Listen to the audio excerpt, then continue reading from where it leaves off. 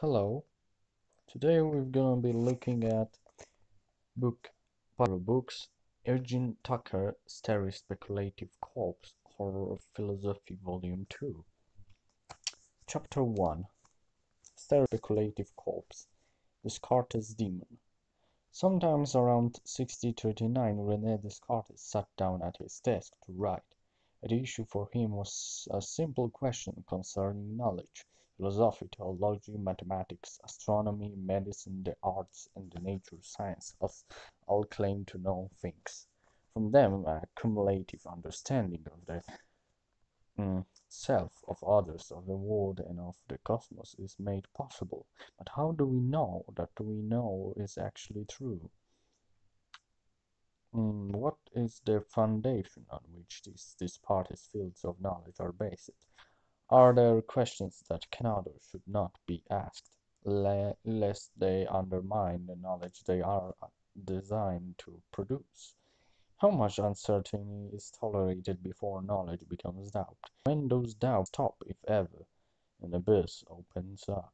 For Descartes, this was a personal as well as a philosophical problem. As he writes, "Some years ago I noticed how many false things I had accepted as true in my childhood, and how doubtful were the things that I subsequently believed on them, and therefore that once in a lifetime everything should be completely overturned, and I should begin again from the most basic foundations." Being the astute thinker that he was, Descartes set out a method for addressing the problem. The task was, as he notes, ambitious, and Descartes writes that he had been the age at which to undertake this project. Whether the age of 43 was the right age or not is hard to say. He felt he had been waiting long enough, even too long, and so Descartes writes, "Today I appropriately cleared my mind of all cares and arranged for myself, sometimes free from interruption. I am alone, and at long last I will devote myself seriously and freely to this general overturning of my beliefs." The result of these exercises is skepticism are well known to students of philosophy, and when the Meditations on First Philosophy were published in Paris in 1641, they immediately attracted a whole range of responses, not least of all from the ongoing debates over the validity in philosophy, reason, and faith. Descartes' most lasting application of his methodology doubt comes in the first of his meditations, where he considers how our sense devices us.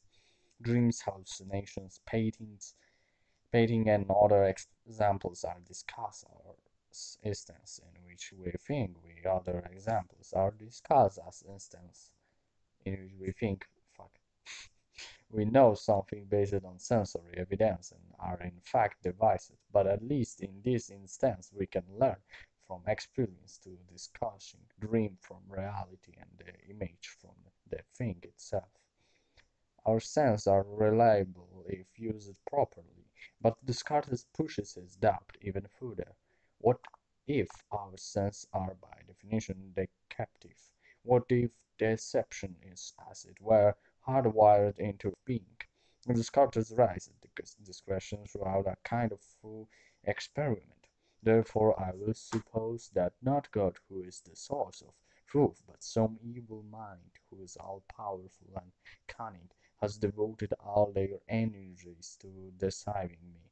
I will imagine that the sky, air, earth, colors, shapes, sounds, and everything external to me are nothing more than the creatures of dream by means of which an evil spirit attracts my credulity. I shall imagine myself as if I had no hands, no eyes, no flesh, no blood, no sense, as if my beliefs in all these things were false. Another abyss opens, often dubbed the evil demon or evil genius.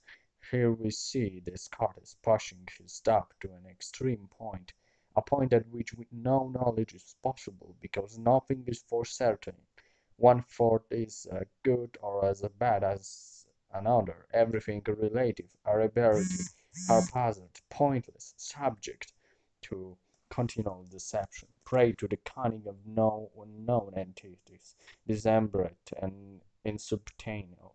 Descartes has let himself to stand on the precipice of philosophy and pore over the age, and what he finds there is a terrifying neither century nor knowledge, nor even a single thought, just a tenebrous, impassive silence. But this is tiring project, and a kind of laziness brings me back to what is more habitual in my life. Can we blame Descartes for stepping back from the precipice? Thinking is hard work, yes, but the negation of our thought is perhaps harder. What Descartes inevitably discovers it at once the ground and the greatest threat to philosophy, the question that cannot be asked without undermining the idea of philosophy itself. Traditionally, the Socratic tradition in philosophy has a therapeutic function, which is to dispel the horrors of the unknown. Not be tolerated in this tradition is the possibility of a world that cannot be known, or a world that is indifferent to our elaborate knowledge-producing schemes. Descartes' meditations begin and end in this mode. But along the way there are gaps, fissures, and lacunae in the philosophical edifice.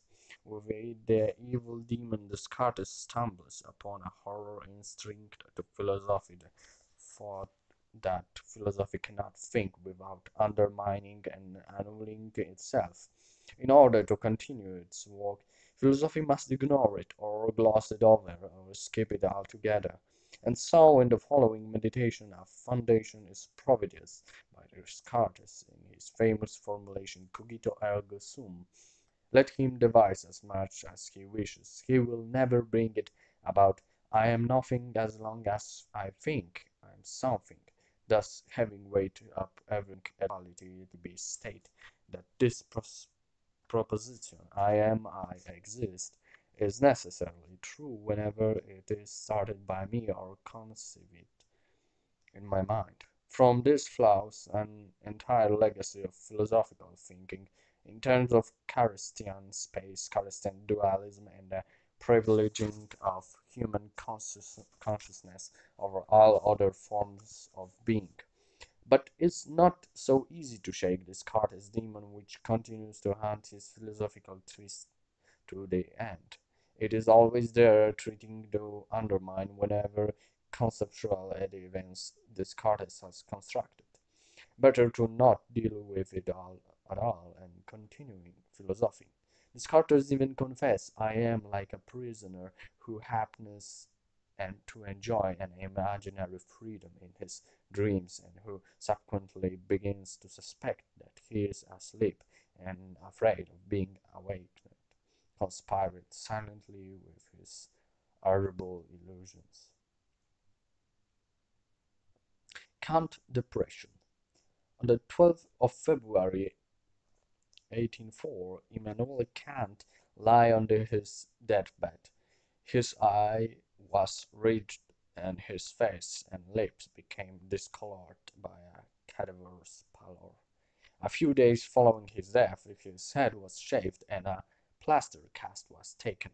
Not a mask merely, but a cast of the whole designed to match the craniological collection of Dr. Hegel, a local physician. The corpse of Kant was made up and dressed appropriately, and according to some accounts, throngs of visitors came day and night. Everybody was anxious to avail himself of the last opportunity he would have for entitling himself to say, I too in Kant. Their impressions seemed to be at once reverent and grotesque. Great was the astonishment of all people at the emergence of Kant's appearance, and it was universally agreed that a corpse so wasted and fleshless has never been beheld.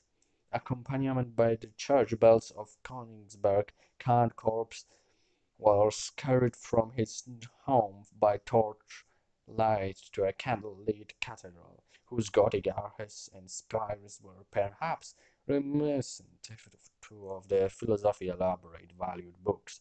His book, A Short History of Decay, E.M. Keoghan once wrote, I turned away from philosophy when it became impossible to discover in Kant any human weakness, any authentic accent of melancholy. In Kant and in all the philosophers. Indeed, for many the names of Immanuel Kant has become synonymous with a certain type of elaborate grand system building philosophy that characterizes work such a such as the Critique of Pure Reason, first published in 71. Indeed, so decided was the impact of Kant's later critical philosophy, the textbook on the history of philosophy, often referred to philosophy before Kant and post-Kantian philosophy. The significance of Kant philosophy is, however, counterbalanced by its notorious difficulty reading throughout the table of contents alone, which is dazzling and elaborate in an array of sections, subsections, and subsections, and a task in and of itself. Nevertheless, if Kant's philosophy achieved one thing, it was a renewed optimism in philosophy, much in line with Enlightenment ideas concerning the advantages of secular reason and the maturing of humanity as a whole. Reading throughout Kant's work with their patient and rigorous division and subdivisions, there is a sense of philosophy as an all-encompassing, totalizing endeavor. Philosophy, in its Kantian modes, knows everything. It even knows what it doesn't know.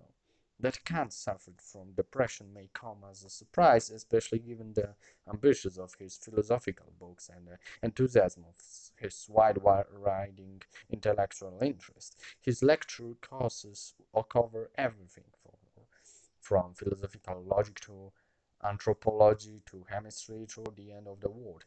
But in 1798, in a letter on the topic, art of prolonging human life, Kant comments on his own struggle with depression. The comments are rare for Kant, both in the sense of being personal and in the way they serve as a confession of weakness. In typical fashion, Kant first defines depression as the weakness of abandoning oneself dependently to general morbid feelings that have no definite object, and so making no attempt to master them by reading Kant's field. To fickle foul their speculative debates in Kant's time of the universe or the existence of a soul. Reasons become employed for no reason, or at least for no good reason. And the issue for Kant is not just to employ just the employment of reason over faith or imagination, but the instrumental use of reason, reason mastering itself, including its own limitations. This was as much the case for everyday throughout as it was for philosophical thinking. The opposite side of the mind's self-mastery is fatally at bringing about the ills that could befall one and that one would not be able to withstand if they should come. And when the coherence of reason is threatened, so is philosophy, or rather so is the philosopher. A little later on, Kant uttered the strange confession. I myself have a natural disposition to hypochondria because my flesh, which leaves little room for the movements of the heart and lungs. And in my early years, this disposition made me almost weary of life. Elsewhere, Kant drops hints of this depression. In the Critique of Judgment, for instance, he allows that misanthropy is preferable and even has the character of dissembling. Falsehood integrates injustice, the purity of the ends which we ourselves look upon as great and momentous. This also counts contracting the idea of what men might be if they only would, and are so at variance with our active wish to see them better that to avoid hating where one cannot love, it seems but a slight sacrifice to forget all the joys of fellowship with our kind. But Kant does not give in so easily to this pathology of thought. Philosophy is a penance.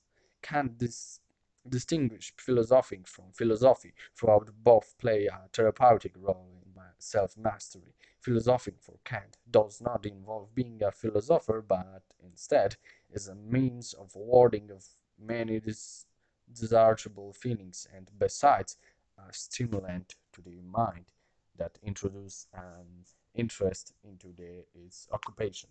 At another level, there is a philosophy proper, whose interest in entire final end of the reason and absolute unity, and which brings with it feeling of power, which can well compensates to some degrees for physical weakness of old age by ration estimation of life's value. This is all fine from the critical distance of philosophical self-mastery. But things get a little more complicated and discourses the same essay he also discussed boredom, diet, and sleep. What Kant does consider is that reason might actually be concerned to depression, rather than stand as its opposite. What if depression reasons fail to achieve self-mastery is not the failure of reason, but instead the result of reason? What if human works too well and brings us to a conclusion that are at man to the exercises of human beings? What we would have is a cold rationalism shorting up the anthropocentric concepts of the philosophical innovators, showing us an anonymous, faceless world impervious to our hopes and desires. And in spite of Kant's life-going dedication to philosophy and Enlightenment project in several of his writings, he allows himself to give voice to this cold rationalism. In his essay on libertinism optimist, he questions their knowing God that is at once benefits towards humanity but allows human beings to destroy each other, and in his essay they all things that Kant not only questions humanity domination over the world, but he also questions our presumption to know that and if the world will end at all, but why do humans being accept an end to the world at all? And if this is concede to them, why must it be a terrible end? The implication in this and other comments by Kant is that the reason and the rational estimation of life value may not have our own best interest in mind, and itself the self-mastery of reason may not coincide with the self-mastery of us as human beings, or in need of the special as a whole. Was the reason taken to this lengths will not only make a philosophical well, philosophy improbable, for how could one have philosophy without philosophers, but also impacting? And what would be the use of such a depressive reason? What Kant refers to as depression is simply the stark realization that throughout is only incident. It would take a later generation of philosophers to derive the conclusion of this, that throughout thinking as not the reverse.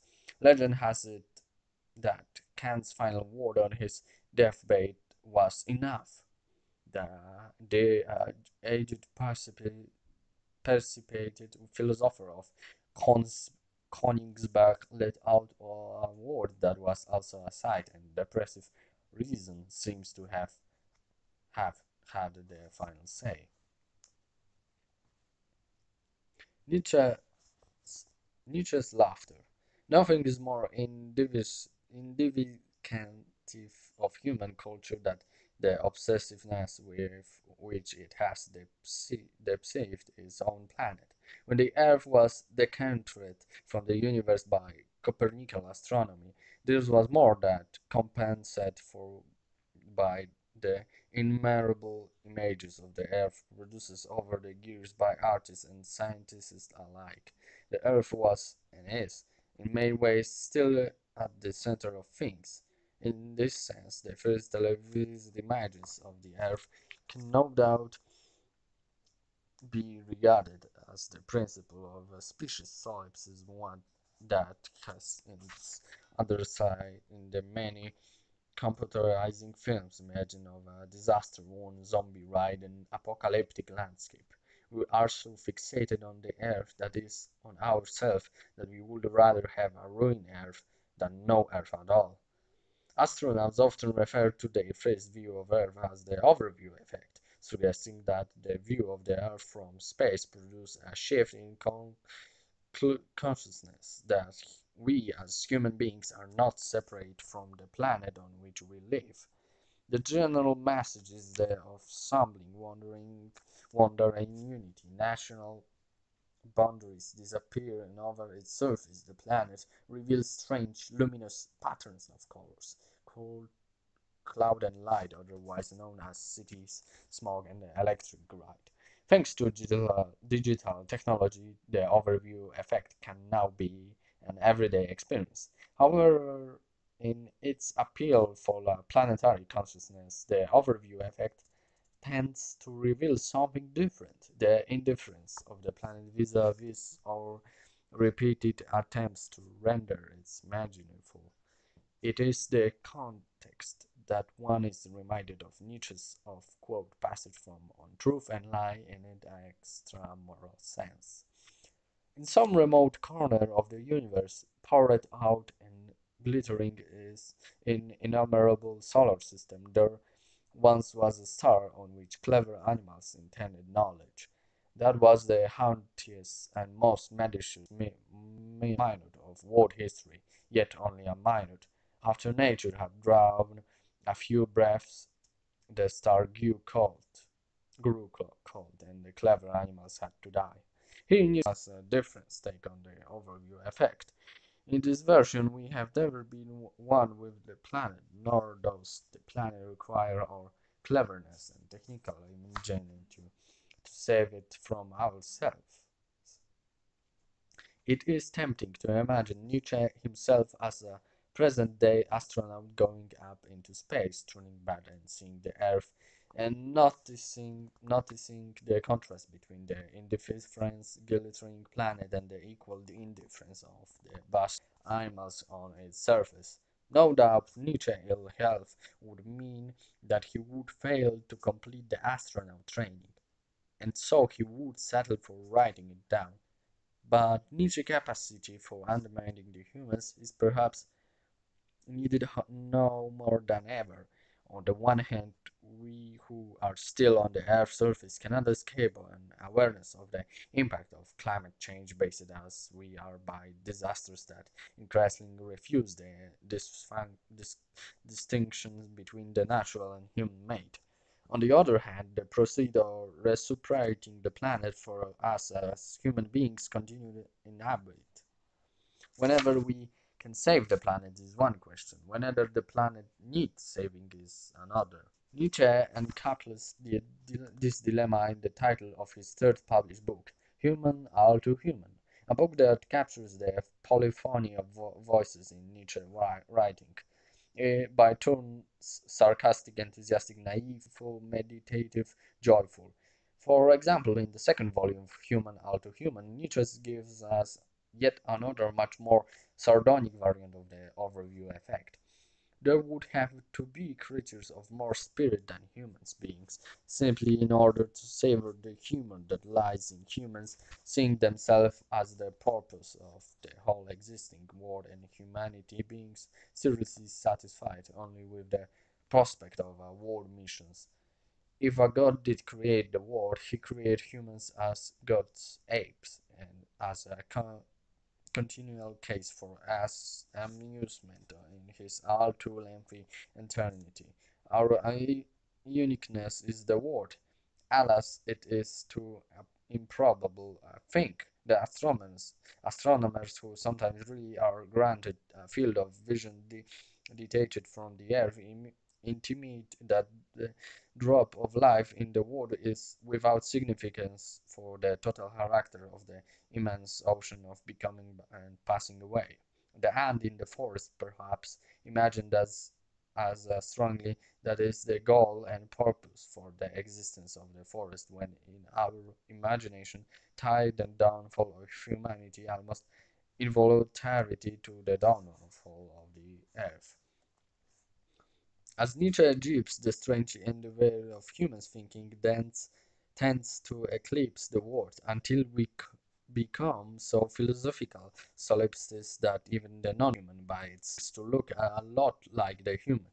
Nietzsche caps off his rant with the following: even the most dispassionate astronomer can himself scarcely feel the earth without life in any other way than as the gleaming and floating gravity of humanity.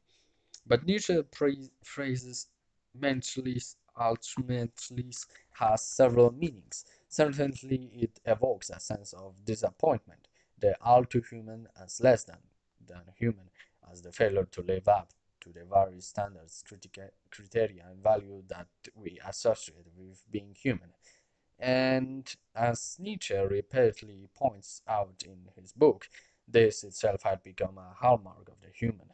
But the phrase also evokes a more critical sense of failing to challenge our most basic and habitual ways of thinking and living, including the questions of those same criteria and values that demarcates the human from the non-human.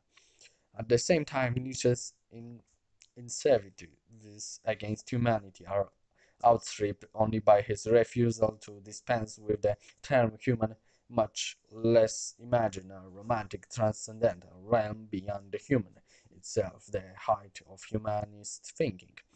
Nietzsche repeatedly affirms this notion of the human are too human, even as he relies against it.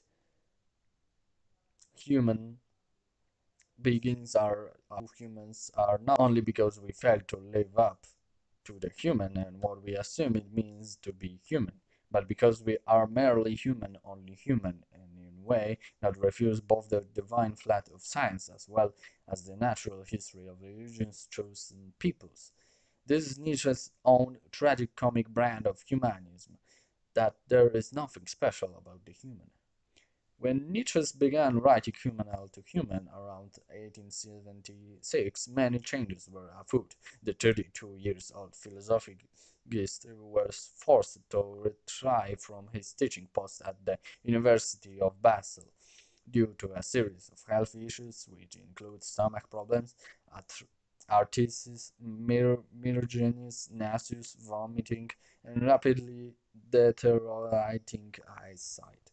He had also alienated himself from Wagner and his cultist circle, opting instead for the life of indifferent solars. In deciding to relocate to a better climate, he traveled to Sorrento, where he wrote the bulk of the first volume of Human to Human, 1878, with the publication of Human to Human, a book for free spirits, comprising some 600 apophyses of the 1,000 copies printed, only 120 sold. The remaining volumes were subsequently rebound together in the second volume of the 1886 edition. The following years, another 400 aphorisms would be published with the title Assorted Options and Maxims, and the year after another 350 aphorisms with the title The Wanderer and His Shadow,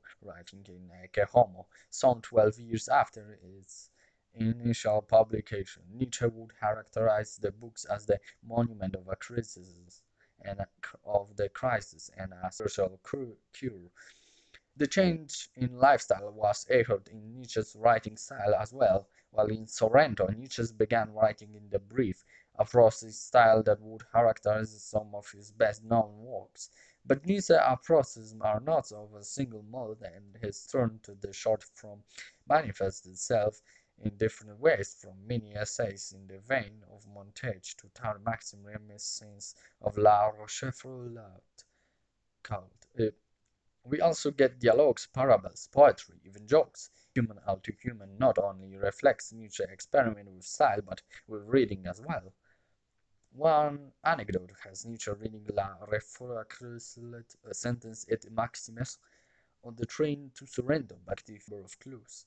In addition to scholarly works on Greek tragedy and philology, Nietzsche is reading Chamfort, Lichtenberg, Montaigne, Pascal, Vavon, Targus, Voltaire, the dedicated of the first edition of Human to Human, and of course Schopenhauer, ever Nietzsche's educator and paragon of misanthropic Catholicism.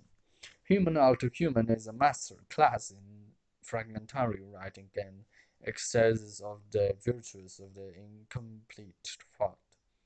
As precedent today in our era of the overview effect, as it was in Nietzsche's era of Darwinism, the Industrial Revolution, and spiritualism.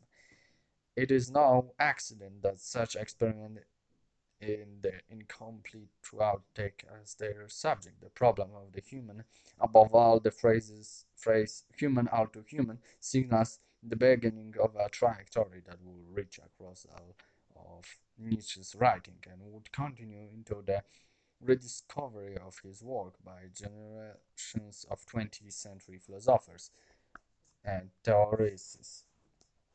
The overview effect rendering as the gleaming and floating gravest of humanity, where Nietzsche writing today has might very well regard the flora and fauna of contemporary philosophy, posthuman, transhuman, inhuman, non-human, and so on, as so many variants of the impulse to redeem the human throughout the back door, the side door, a trapdoor. But Nietzsche himself was not immune to such impulse. For every misanthropic statement, there is a statement of almost ecstatic, almost embracing affirmation. And for mm, well, okay,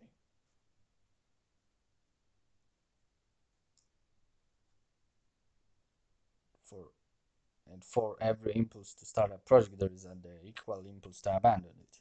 An entry from Nietzsche's notebook in the fall of 1878 simply reads a novel, a volume of poetry, a history, a philology.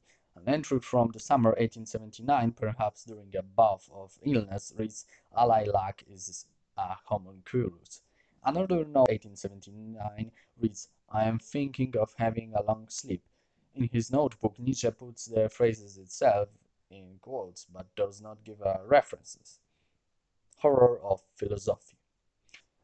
When his demon, he discovered a threat that potentially undermines his entire philosophical project. A dilemma presents itself. It discards accept the demon as actual. He has remained true to his mention of skeptical doubt. But then his project is futile, since there is no ground for his thoughts, and nothing can be known for certain. If Descartes rejects the demon either by ignoring it or by glossing it over, he can carry on with his philosophy, but he has effectively abandoned the original impetus behind his philosophy to begin with, and so philosophy becomes a kind of pantomime, the passing of time wasted energy. Either way, it seems that philosophy has to come of his fortitude and the equal possibility that one will never know for sure whether philosophy has better futility or not. This is the crux of the horror philosophy, which we see it Descartes' demon, Kant depression, and Nietzsche wrestling with an indifferent cosmos. Put simply, it is their thought that undermines itself in thought that stumbles over itself and the edge of an abyss. That moments when the philosopher stumbles upon Descartes or cannot avoid, like Kant, or actively confronts, like Nietzsche, the very thing that undermines their activity as philosophers. Being philosophers, they cannot simply switch tracks and opt for poetry or mathematics, so they continue the labyrinth of philosophy, all the while under the tenebrous impersonal gaze of the horror of philosophy. Far from philosophy, I would argue that it makes philosophy interesting, particularly if one misreads philosophy in this way. To adopt a method, it might be this: read works of philosophy as if they were works of horror, of course, this is not to ignore the difference between, say, the narrative fiction of Poe or Lovecraft and the analytic, destructive language of Plato or Kant, but at the same time, we know that many philosophers make use of literary elements, Plato's dialogues being a prime example, not to mention Augustine's use of the parable. And we know that many of the classics of the horror genre, from Poe to Lovecraft to the new weird in fiction, are largely idea-driven stories and make extensive use of the discursive modes in the narration or dialogue. Our images discard as the accidental necromancer making celestial pacts with demons. One imagines Kant swaying before the looming abyss of a chaotic maelstrom. One imagines Nietzsche reveling in the fin de siècle extinction of the species and the attendant exhaustion of vampiric thought. The proposition that governs this book, Starry Speculative Corpse, is that something interesting happens when one takes philosophy not as a heroic feat of explaining everything, but as the confrontation with the thought that undermines thought, the philosophy of fertility. Certainly, there is a bit of tongue in cheek in this method of reading philosophy, as it were horror, and like all methods, it is not to be taken too seriously, but the focus in the section that follow will be on those moments when philosophy reveals the thought that undermines it is a philosophy when the philosopher confronts this thought that cannot be thought. Admittedly, the title of the series of book horror is a bit odd. In one sense, it is something of a joke. Anyone who has has as a student been forced to read a philosopher like Kant or worse, Hegel, has no doubt felt of central horror of philosophy. The sheer heft of a book, like the Critique of Pure Reason, is intimidating in and of itself, never mind the pages upon pages of jargon-filled divisions and subdivisions that make of any notion of plain language or common sense. Much of philosophy today prides itself on instilling the intellectual horror in the reader. It is too serious to be taken lightly, too full of gravities to joke about, replayed with relevance, rigor, authority. But this is not just limited to the obscure corners of academic philosophy. Our public intellectuals and pop philosophers also leverage the illumination factor in the goals of the know-it-all, the self-helpful guru, the philosopher as the person authorized to say something about everything, obligating us to stroke our collective birth in Rachnes gestures of proudity. As a reader, my reaction is something out of a B horror movie. I recoil in terror. But if the phrase horror of philosophy is a joke, it is because it simply reverses the phrase philosophy of horror, directly pointing to a basic assumption we have about philosophy itself. A philosophy of horror implies a relation between philosophy and its object. Specifically, the philosophy will either explain its object, whereas in itself it is confusing, give meaning to its object, whereas in itself it lacks meaning, or render its object clear, apparently, and transparently, whereas it itself is opaque and hidden. This applies to any formula of the type philosophy of X, where X is philosophy's object, an object that stands apart from philosophy, and because of this can be analyzed, unpacked, and dissected. Today we not only have the philosophy of religion, the philosophy of nature, the philosophy of mathematics, and political, ethical, and moral philosophy, but also the philosophy of cognition, the philosophy of technology, even the philosophy, that is metaphilosophy. Questions arise. Is philosophy objects always separate from it? What happens when the critical distance of philosophy collapses? Does philosophy really have the ability to explain everything? Is philosophy specializing in its universality, and if philosophy can't explain everything, how would we know that this and what language would be appropriate for expressing it? At what point does a philosophy of utility becomes indistinguishable from the utility of philosophy? The three volumes aim to take up these questions in different ways, using different this hero's story of philosophy. The first volume, In the Dust of This Planet, introduced the general themes, particularly reading the limits of the human and the ideal, the world without was. This volume, Starry Speculative Corpse, aims to, as I've said, read philosophy as it were horror, while the third volume, Tentacles Longer Than Night, aims to do reverse to read works of the horror genre as if they were works of philosophy.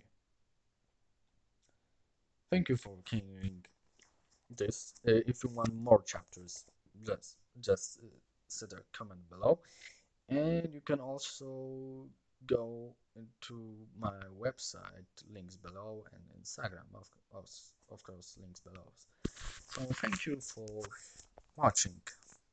The end.